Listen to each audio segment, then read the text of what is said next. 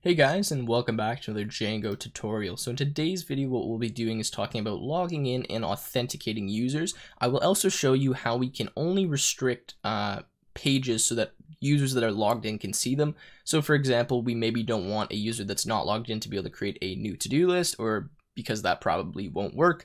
So how we can do stuff like that. And then in the next video, what I'm going to be doing is talking about creating a custom user model, which means that we can add things like all of our to-do lists to a specific user so that each user has their own to-do list. And when they go on the website, they're going to see different to-do lists, not just all of the ones that have been created by any user. That's what we'll be doing in the next one, but this one will just be logging in, validating, and logging out as well.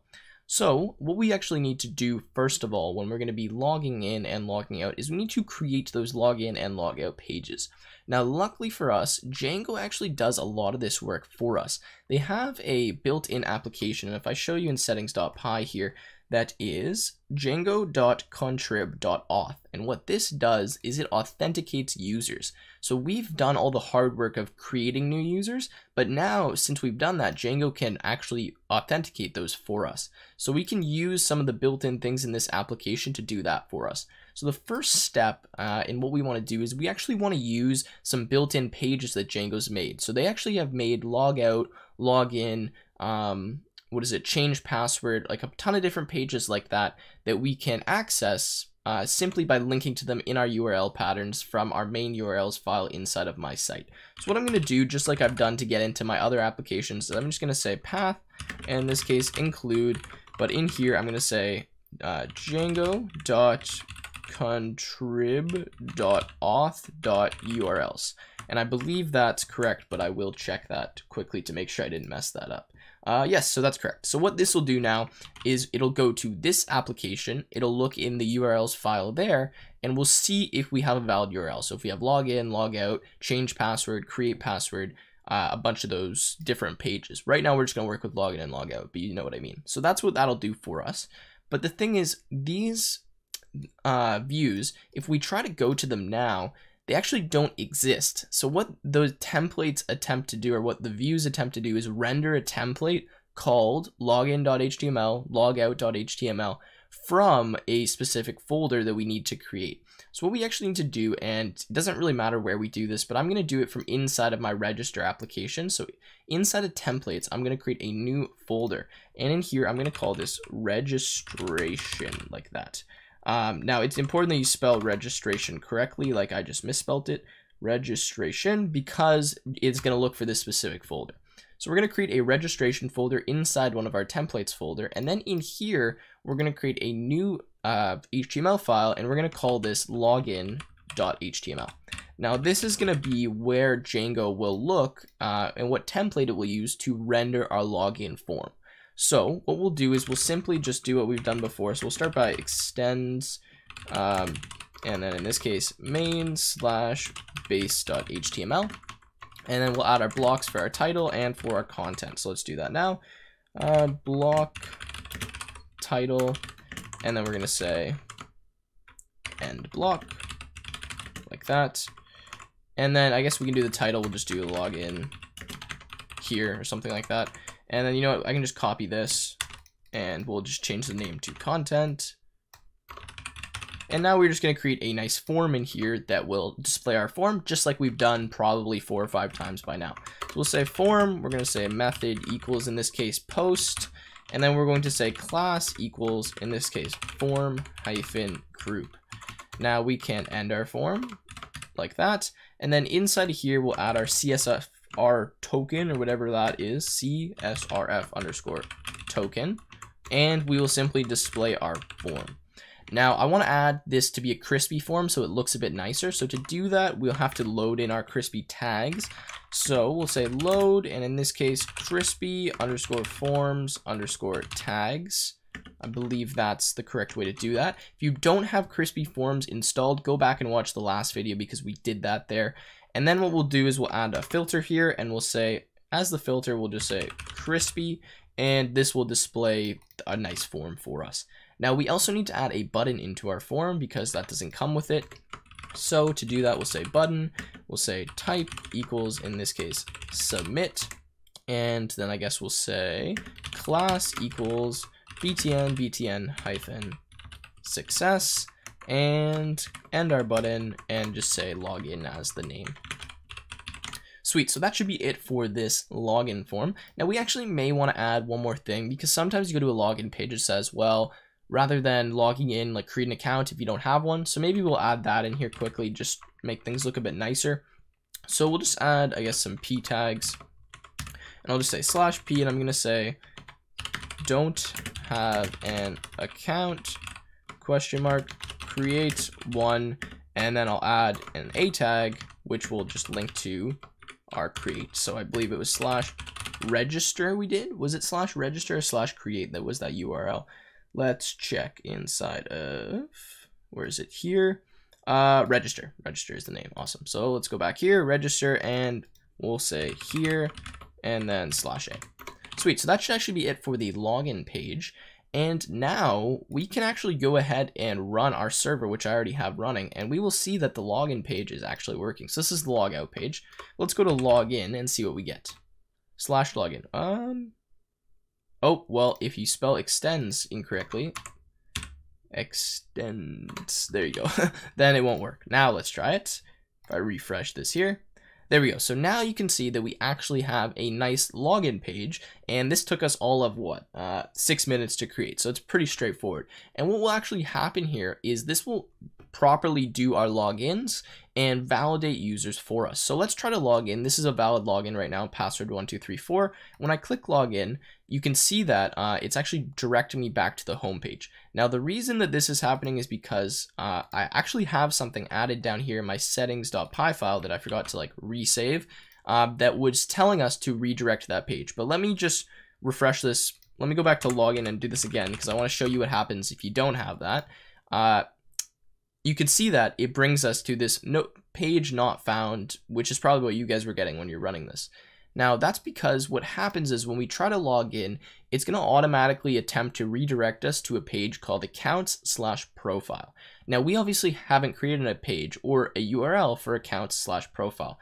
So what we need to do is we need to modify where we're going to go once we log in. Now the reason it was happening for me is because I had done that previously and forgot to save removing it. But let's go inside our settings.py file inside of our my site, and let's add a redirect to, let's say, the home page whenever we log in. So to do this, I'm going to say, in this case, login underscore redirect underscore URL equals, and in this case, you can pick wherever you'd like to go, but I'm just going to do / standing for obviously the home page. So let's do that. Now let's rerun and try to log in, and well, we will see that we should be directed directly to the home page once we log in. Let's do that, and you can see we are brought to the home page. So that's awesome. Now I'm just going to quickly move this up one because I don't like how that looks. Let's put this p tag just above here, and now I want to refresh this. And that looks a little bit better to me. So sweet, that's how we log in. Now let me show you what's actually happening in the back end when, or how we can validate if we're logged in or not. Because right now, there's not really any way for us to tell whether or not we're logged in or we're logged out. So what I'm gonna do is I'm gonna go actually all the way back into my main application, into templates and base.html. And I'm going to create a thing that essentially only shows our main content body, so like this block content, if we are logged in. Otherwise, it will tell us to log in, and it'll leave a link that says login. So the way that you can actually tell if a user is logged in or not is by using what's known as user.isAuthenticated. So I can actually create a code block here, and I'm going to make this an if statement. I'm going to say if user.is_authenticated. Authenticated. I think I spelled that correctly. So what this does is, by default, whenever you go to a web page in Django, it has a user attribute, which stands for the current user. Now, if there's no user signed in, I believe it defaults to what's known as an anonymous user. So if you call user.isAuthenticated on the user, if it is a valid user that's properly signed into the web page, then this will return true. If it does not return true, then the person is not signed in. So essentially, I only want to show this content block for all the different pages that I have if we're logged in. Otherwise, I want to ask the user to log in, or even maybe redirect them to log in. So what I'll do here is now I'm going to put an else statement that'll say essentially else. So if you're not logged in, what we'll do is we'll literally just put an a tag, and you guys could obviously make this look a lot nicer than I'm going to do, and we'll just link it to the login page, and we'll say log in here, and you can just click this whole thing, and that'll, you know what, actually let's put this in a p tag, make it look a little bit nicer, /p, and instead of having the whole thing be a link, we'll just do login here.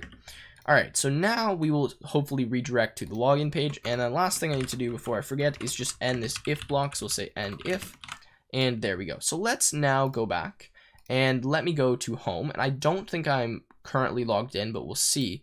And okay, so I am currently logged in. So what I want to do actually is just log out. So log out brings us to this logout page, right? That just says thank you for logging out. This is the default logout page. I'm going to show you how we can change that in just a second. So now let's go back to the web page, and let's just go to the home page, and you can see that now that I'm not logged in, it says log in here. If I click this, oh, okay, so that is actually an issue. So what's happening essentially is when I go to the login page, since we're not logged in, it's not showing the login page because that's the block content. So this is probably not the best way to do it, but this is how you can tell if someone is authenticated. So maybe actually let me remove this. Yeah, because it won't let us log in if that is there. So we'll remove this for now and just leave it as block content, but that shows you guys how you can restrict kind of page access to people that are logged in. So obviously on certain pages, you might want to add that if statement so that it's showing different stuff based on if you're logged in or if you're not logged in.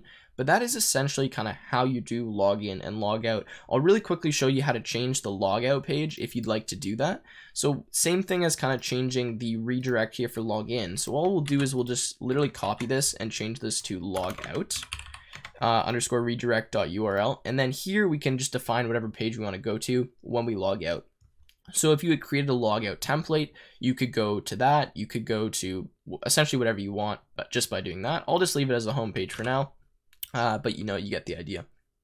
So I guess the last thing I'll show you is, let's say that you are create some URLs inside of your new application. So maybe we go, we have a URL and we have to create. So let's go to the create page for a second.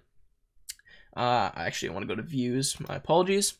If we want to get the user from within code, we don't want it just inside of the HTML file. What we can actually do is we can type response.user.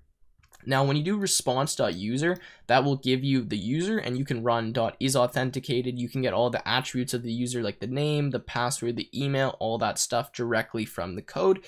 And then obviously you could pass that into the context of the page, or you could do whatever you need to do with it from the back end. So I figured I'd show you how to do that quickly. So anyways, that has kind of been it for logging in and logging out. Pretty straightforward. In the next video, we'll create a custom user model, and we'll talk about how we can modify that model to add attributes like all the to-do list to a specific user. So anyways, that has been it for this video. I hope you guys enjoyed. If you did, please make sure you leave a like and subscribe, and I will see you again in the next one.